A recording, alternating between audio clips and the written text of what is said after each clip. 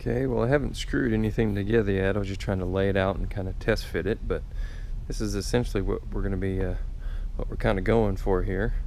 I used the one base of the bucket that used to have the handle on it as my base, because what I'll end up doing is doing a couple of tabs, so when I set that on my drain tray I know that it goes in the same spot every single time. But that's essentially how it's going to lay out.